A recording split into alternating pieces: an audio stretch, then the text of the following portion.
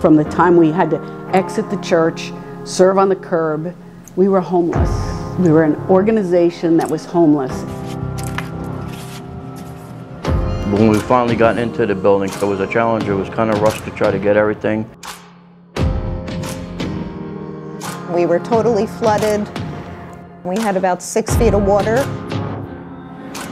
Even through COVID and the wintertime, you know, God provided for it, and things just kept on going.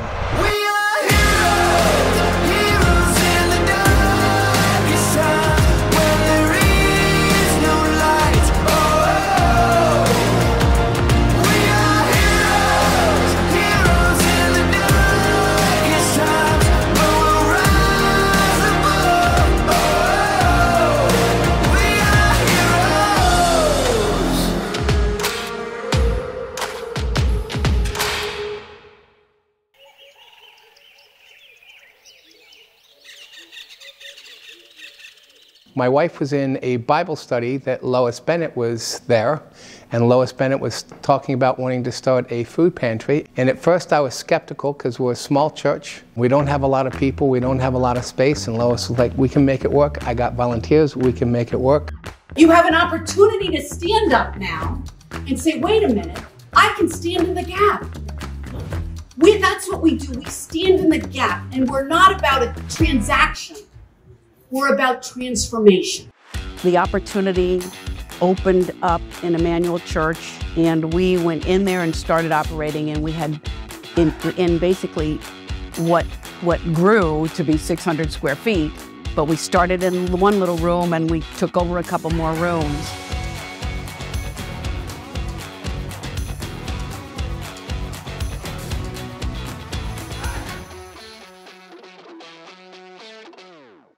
One of the things I think that was most amazing was watching what happened when COVID hit.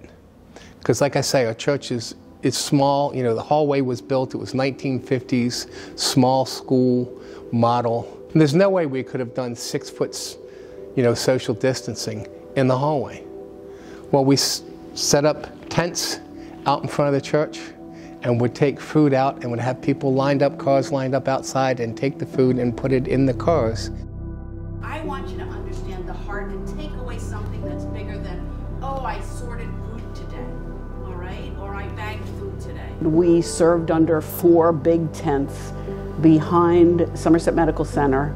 We had to set it all up from scratch and literally put 10 to 15 to 20,000 pounds of food at the curb every Tuesday and get it into people's cars safely. When fall came around, we were serving outside, and we said we have to get inside for the winter.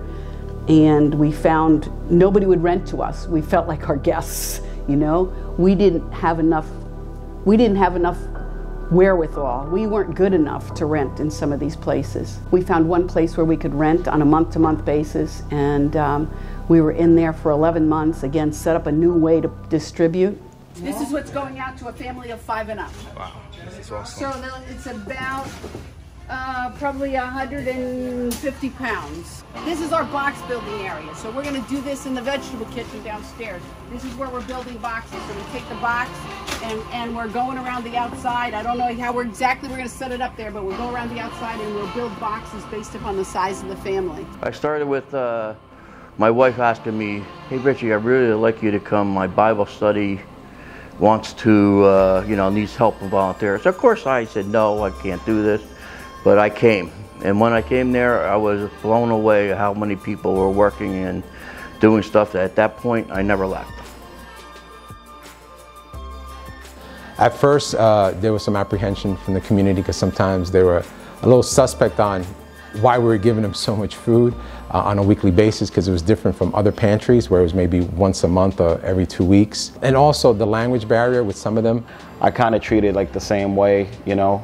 I interact with them the same way. I don't like try to make them feel uncomfortable or anything when I ask them specific questions or in translation.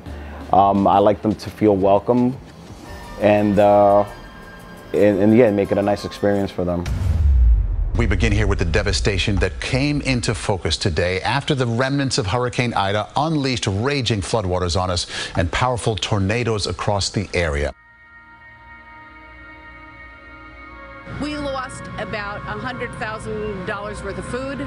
We lost all of our refrigeration and freezer equipment, so that's probably another $25,000 to $30,000, and every bit of supplies.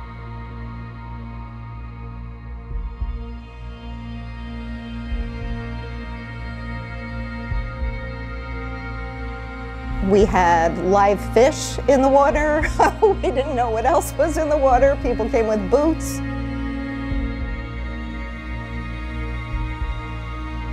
It was definitely devastating. I mean, it was rough.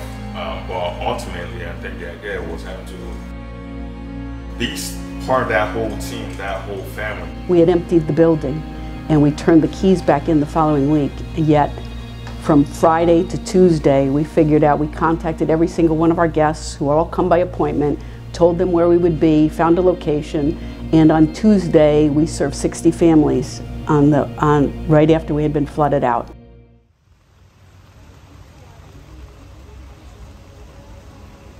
We traveled around to a couple little places on the side of the road, Vindern Rescue Squad, and then moved to Bridgewater. The need kept growing and growing and growing, and therefore the requirements kept getting larger and larger and larger. Last year, we sent out $2.1 million worth of food and served 800 families from 8 different counties. But we also needed a building.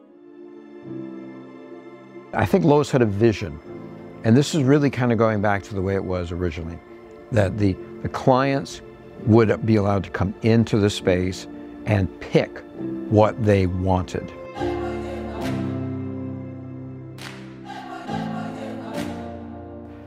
If I looked at the way it was, then I would pass. It had been vacant for some period of time, so not only was it rough, it was dirty and it was filthy, and it clearly had been unoccupied for some period of time. But we had to look beyond what it was as to what it could be. We signed a lease in February and we moved the end of June after doing $450,000 worth of renovations.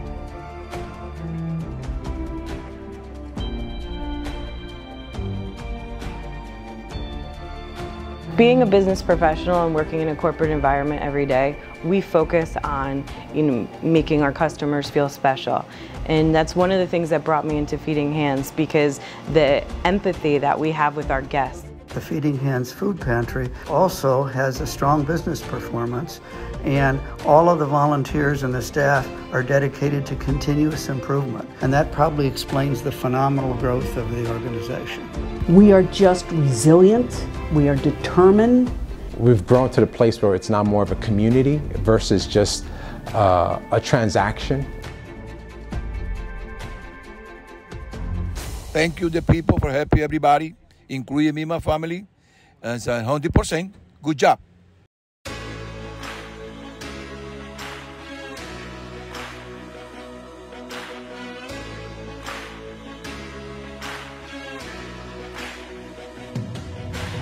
Feeding Hands is a nonprofit organization, so we receive a lot of donations and grants to continue what we do to serve our guests. And so it's a constant cycle to be able to raise money so that we can provide all this food and serve our guests. Everything in the county shut down, but we didn't shut down because we knew people needed us.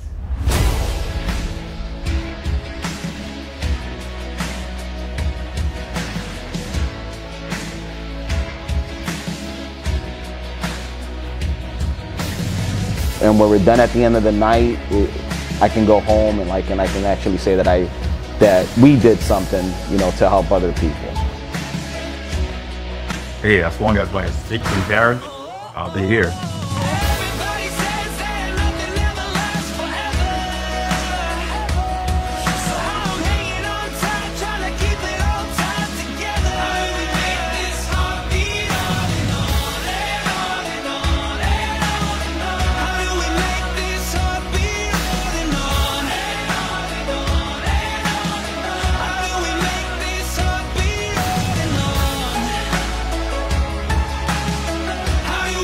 This